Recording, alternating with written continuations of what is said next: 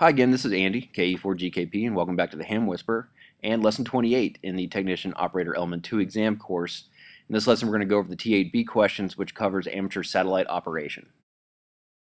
The T8B section deals with questions concerning Doppler shift, basic orbits, and operating protocols for satellites. All right, if you're ready, let's get started. Who may be the control operator of a station communicating through an amateur satellite or space station? The answer is any amateur whose license privileges allow them to transmit on the satellite uplink frequency, which makes sense. So essentially, if you're a technician class operator, you can be the control operator of a station communicating with a satellite if the uplink frequency is within your privileges.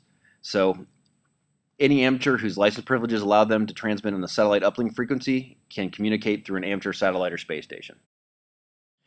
How much transmitter power should be used on the uplink frequency of an amateur satellite or space station? The answer on the exam is the minimum amount of power needed to complete the contact, which is a familiar theme as far as power and amateur radio operation goes. Now, you always use the minimum amount of power necessary to complete the contact, whether it's a satellite or any other communication on amateur frequencies. The minimum amount of power needed to complete the contact. Which of the following are provided by satellite tracking programs? All right, the answer is an all of the above answer on the exam.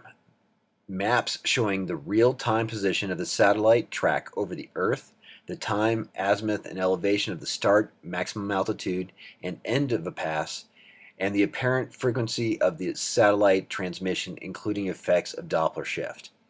Now, it's a lot of stuff. However, just know that pretty much nowadays you can get almost any satellite tracking program free off the internet, and it will give you all of that information.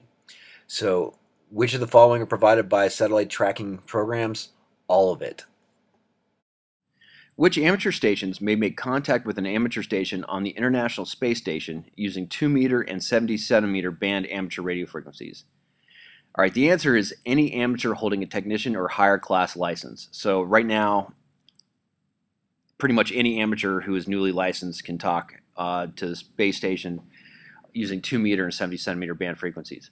Now, this is a legacy question from the days of when there was a novice class license, which there are still some novice class amateurs around who just haven't upgraded yet, so which makes this question still applicable.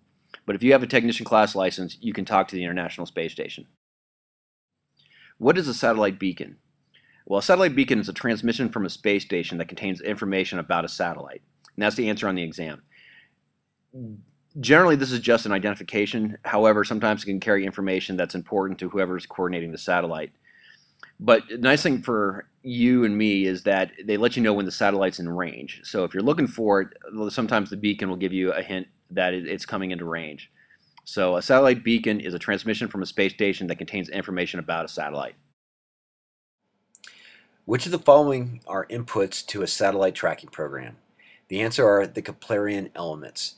And these Keplerian elements are basically the parameters necessary to find a satellite's position in space. And we need to be really thankful for computers, because now you can just plug these numbers in and it'll spit out where the satellite is. Keplerian elements are kind of a complicated thing, and I can't go into them, to be honest with you. But be thankful for computers, because once you plug them in, you'll know where the satellite is. So which of the following are inputs to satellite tracking program? The answer is the Keplerian elements. With regard to satellite communications, what is Doppler shift? Well, Doppler shift is an observed change in signal frequency caused by relative motion between the satellite and the Earth station, and that's the answer in the exam, and I know that's a mouthful. And essentially what this is Doppler effect. And for those of us who have blocked out our high school physics, the Doppler effect was always illustrated by a fire truck with the siren blaring coming at you. And as that fire truck was coming at you, the sound of that siren seemed to increase in pitch or got higher in pitch. Now, as it passed you and started going away, the pitch of that fire engine would start to go down. Well, the same thing happens with radio waves. So as the satellite approaches your position, the radio waves are compressed, giving it a slightly higher frequency as compared to when it's traveling away from you and the frequency shifts a little bit lower. And if you're going to work a satellite, you're going to need to adjust for that a little bit. But just remember, Doppler shift is an observed change in signal frequency caused by relative motion between the satellite and the Earth station. What is meant by the statement that a satellite is operating in mode UV? Well, what it means is the satellite uplink is in 70 centimeters and the downlink is in 2 meter band. Now, so essentially the uplink is in UHF, the U, and the downlink is in VHF, or V. And so satellites and repeaters don't necessarily have to receive and transmit in the same band. And satellites break this up a lot. This one's got an uplink in UHF, this one's got a downlink in VHF, thus the 70 centimeter uplinks, 2 meter downlink. There's several different modes like this when dealing with satellites. However, this is the only one you need to know for the exam. What causes spin fading when referring to satellite signals? Well, spin fading is caused by the rotation of the satellite and its antennas. So as that satellite is spinning around, the antennas are changing direction and doing a bunch of other stuff. So sometimes it can cause some fading. The thing to remember this one is rotation and spin. And this is of all the possible answers, this is the only answer on the exam for this question that has anything to do with spinning.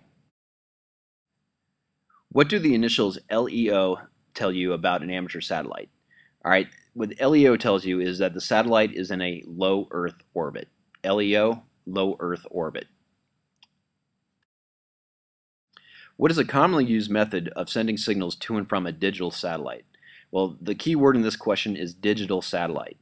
So the digital mode you're looking for is FM packet.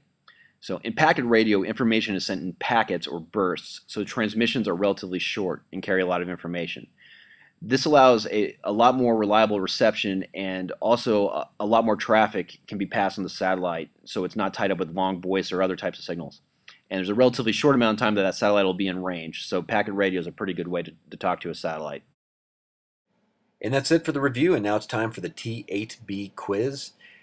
Take out a piece of paper, number 1 through 11. When you're done with the quiz, be sure to stop by hamwhisperer.com and check your answers. As always, I'm going to go through the questions fairly quickly, so if you need more time, just pause the video. And let's get started with the quiz.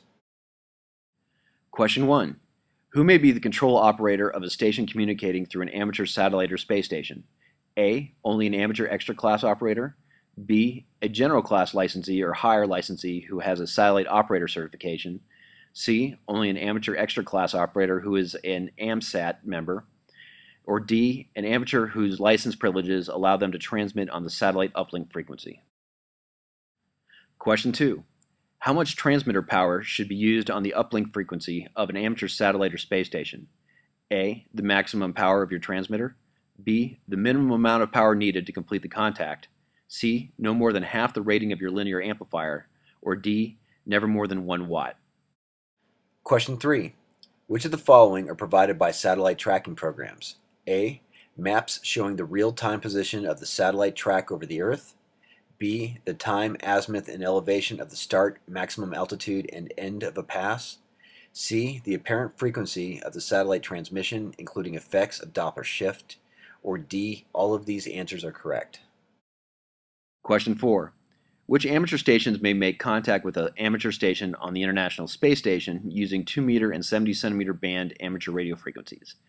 A. Only members of amateur radio clubs at NASA facilities.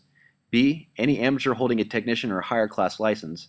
C. Only the astronauts' family members who are hams. Or D. You cannot talk to the International Space Station on amateur radio frequencies. Question 5. What is a satellite beacon? A. The primary transmit antenna on the satellite. B. An indicator light that shows where to point your antenna. C. A reflective surface on the satellite. Or D. A transmission from a space station that contains information about a satellite. Question 6. Which of the following are inputs to a satellite tracking program? A. The weight of the satellite. B. The Kepplerian elements. C. The last observed time of 0 Doppler shift. Or D. All of these answers are correct. Question 7. With regard to satellite communications, what is Doppler shift? A. A change in the satellite orbit. B. A mode where the satellite receives signals on one band and transmits on another. C. An observed change in signal frequency caused by relative motion between the satellite and the Earth station. Or D. A special digital communications mode for some satellites. Question 8. What is meant by the statement that a satellite is operating in mode UV? A. The satellite uplink is in the 15 meter band and the downlink is in the 10 meter band. B. The satellite uplink is in the 70 centimeter band and the downlink is in the 2 meter band. C. The satellite operates using ultraviolet frequencies. Or D. The satellite frequencies are usually variable. Question 9. What causes spin fading when referring to satellite signals? A. Circular polarized noise interference radiated from the sun, B. Rotation of the satellite and its antennas, C. Doppler shift of the received signal, or D. Interfering signals within the satellite uplink band. Question 10. What do the initials LEO tell you about an amateur satellite? A. The satellite battery is in low energy operation mode. B. The satellite is performing a lunar ejection orbit maneuver. C. The satellite is in a low Earth orbit. Or D. The satellite uses light emitting optics. Question 11. What is a commonly used method of sending signals to and from a digital satellite? A. USB AFSK. B. PSK31. C. FM packet. Or D. WSJT. And that concludes Lesson 28 in the T8B section of the exam. Now that you're done, be sure to stop by hemwhisperer.com and check your answers. And until next time, in Lesson 29, this is Andy, KE4GKP, saying 73, and I hope to hear you on the air soon.